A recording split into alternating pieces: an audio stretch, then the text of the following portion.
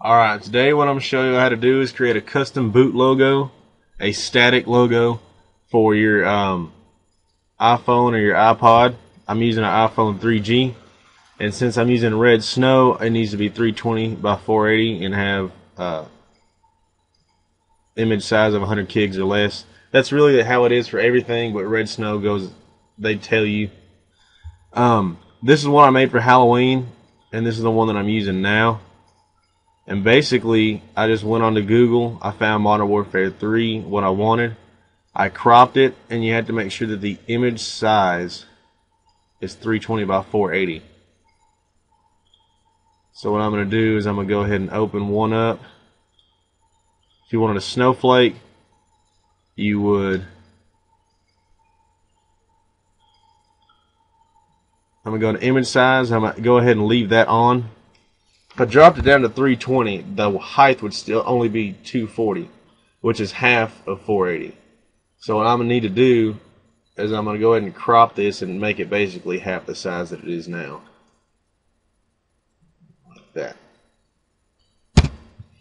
Now, image size, 320, that's really close. So I'm just going to go ahead and take constraint proportions off, make it 480. Like that. Now, since it has to be 100 gig or less, a full color photo 9 times out of 10 isn't going to work, especially with all these different shades and all that stuff. So what I suggest doing is opening up your layers. Go ahead and double click on that to make it a modifiable layer. Bring this up, turn it into black and white. That's going to usually make the image size 1/3 to 1/4 of the size that it was. Now this one's probably still going to be too big, so I just wanted to do that to show you how easy it is. See, I got my image size 320 by 480. You're going to go to File, Save As. You have to save it as a PNG file. I already got one saved, so I'm not going to save it. Save it as a PNG file. I want to use my Modern Warfare 3 logo, so I'm going to bring my red snow over. Custom boot logo, select that, open it, it looks good.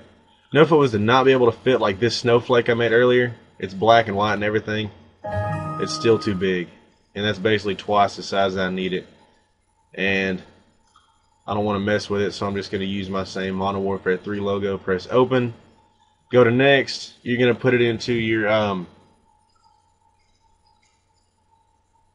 recovery mode or DFU mode.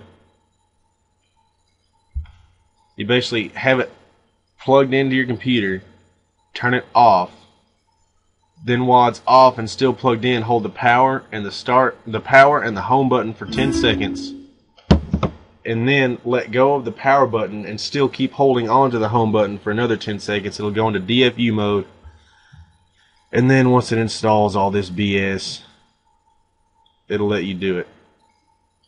Okay, now all I got to do is press next, re-jailbreak it, install the boot logo, and I'll be done and good to go. Leave me comments or send me a message if y'all got any questions.